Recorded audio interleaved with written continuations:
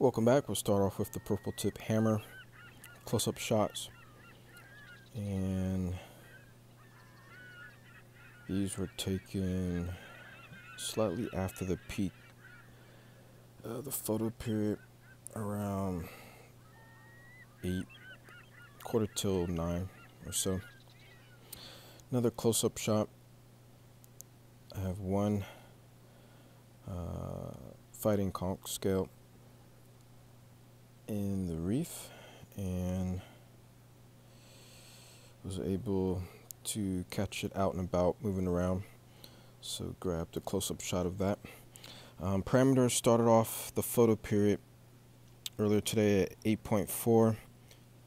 pH was at 7.97. Salinity 34.7 ppt, and then nice close-up shot of the, I think, Indo torch coral. Definitely looking forward to picking up another torch sometime this year. And checking in on the algae reactor. It's doing well. There's some filament algae starting to be on the viewing panel. Here's a shot of the inside before I filled it up and put it in service. And no complaints, really enjoying the product. The corals definitely dropped my phosphates in a more natural way. Hopefully it will be more consistent.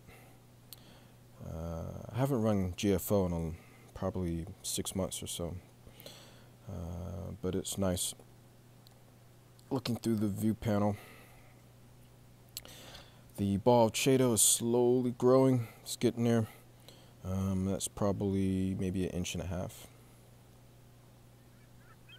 Top-down views are always challenging.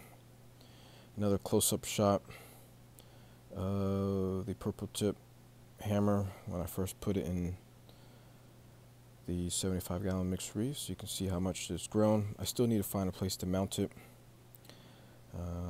Hopefully in due time I'll carve out a spot for it. Upcoming maintenance, holiday weekend, I'll be placing my hand in the tank, and the red Garnepora and the Stylophora are stinging surrounding corals, and I need to rescue a few zoas and mount a few corals. Thanks for watching.